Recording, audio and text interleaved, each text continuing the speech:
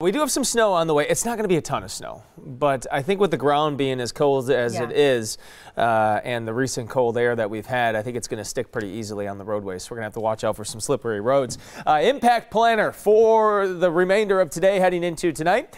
The cold, wind chills at near zero. That's an improvement actually, but still quite cold. So if you're going to be outside, again, you're going to want to make sure you're bundled up. Now we will see the snow continue to develop across the area. Light snow. It's not going to snow terribly hard at any period of time, but again, it should last for at least the next few hours heading into this evening. Now visibility at times less than a mile if you're doing some traveling, and as I mentioned again, because of the recent cold air, the ground is really cold. It's going to stick to the pavement pretty easily as we head into this afternoon.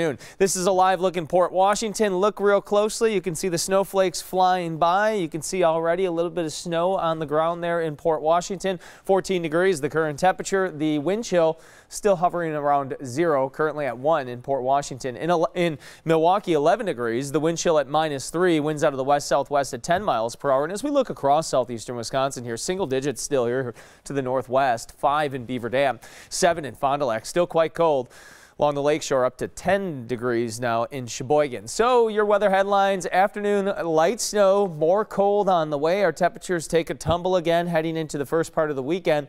And then by Sunday, we're going to look at the potential for some lake effect snow. Always in question where that fetch is going to set up, but if we see that northeast wind just right on Sunday, we could have some lake effect snow. Here's our light snow now spreading across southeastern Wisconsin. This is looking really light here, folks. I think most locations are going to end up with less than an inch of snow.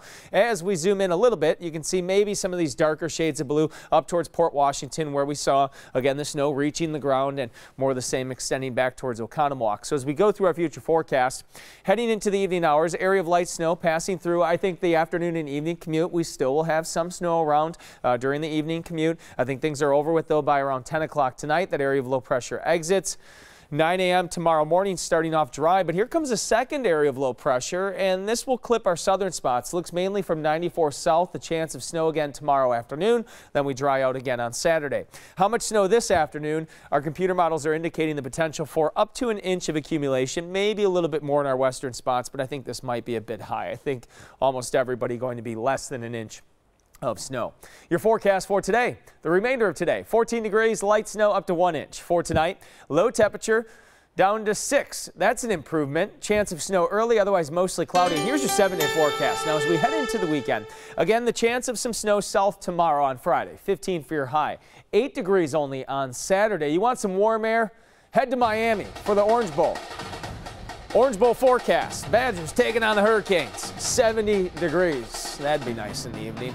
12 degrees on Sunday for New Year's Eve. Again, the potential for some lake effect snow showers New Year's Day. We'll look for a high temperature of only 12, starting off below zero. 18 on Tuesday, and another chance of light snow on Wednesday. We'll be right back.